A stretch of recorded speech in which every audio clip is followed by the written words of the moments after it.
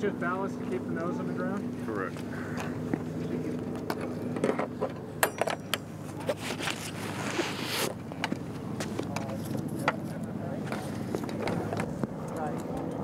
Ready for a good race? Yes, sir. Plane flying well?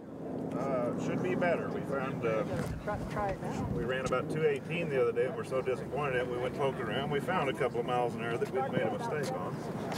Now hopefully we got it back and maybe a couple more. Good. We talked to Hoot the other day, and he said he had a good time flying this when he ran the record. That was a big deal for all of us, really. We mainly wanted to get his old record back for him. He didn't quite get time to get that himself, but he did set a new world record on that flight.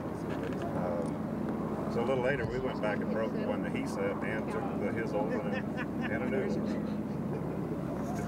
You know you've done something when you take something from a guy like that. Now, I understand this is going to the Oshkosh Museum? That's correct. We'll let you get flying. We'll talk to you about it afterwards. Bruce? Yes, What are you going to do next year if the plane goes into the museum? You going to bring something else?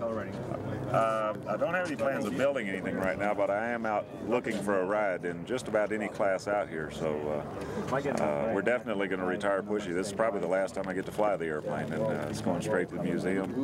And I'd like to fly in the sport class or unlimited, even Formula One. I got a lot of engines and a lot of know-how. So over the course of the next few months, you'll be looking for something to do next year. Well, I've been soliciting while I was here. Everybody knows that I'm looking for a ride. So hopefully, you know, I've got a couple of real interesting, not offers, but people know, and I want to be in something competitive because that's the way I am. Can you build a Pushy Unlimited?